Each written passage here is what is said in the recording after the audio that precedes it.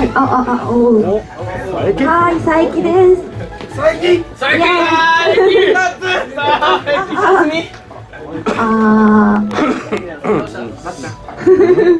はい、改めてかな、夏です。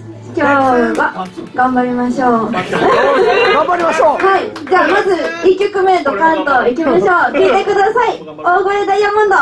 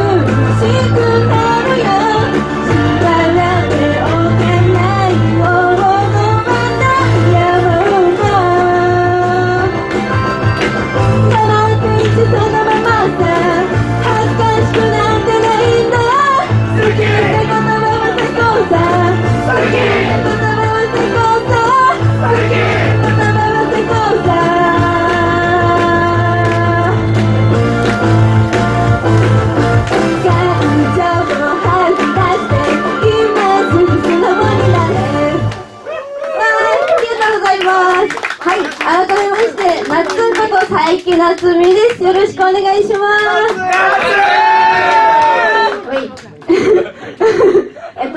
今日の衣装はイベントできるの2回目なんですけど、私の友達が作ってくれた衣装なんですね。でもこの間醤油こぼしちゃってちょっと汚れてるのですが、照明でうまくねいきたいと思います。何喋ろうとしたか忘れちゃった。ですね、私はいいこと思いついた。私アイドルがすごく好きで、AKB さんから入ったんですけど、中学生の時に AKB に入ったの？AKB さんからアイドル好きになったんですけど、どんどん今いろんなアイドルグループさん好きになって、今一押しはハロプロなんですね。でモーニング娘。がすっごく好きで、いいでしょ。冒頭でもあれなんですけど、これ恋愛レボリューションです踊ったんですけど、あともう一曲ワンアンドオンリーってやつ、英語のやつで全然意味わからんかったけどで次、今から、そう思い出した。今から今日私曲編集を自分でしたんですね。だから、ありがとうございます。でしょ。ちょっと聞きづらいところがあるかもしれませんが頑張って編集したので15分の枠に収まるようにですね。それを注目して聴いてほしいなと思います。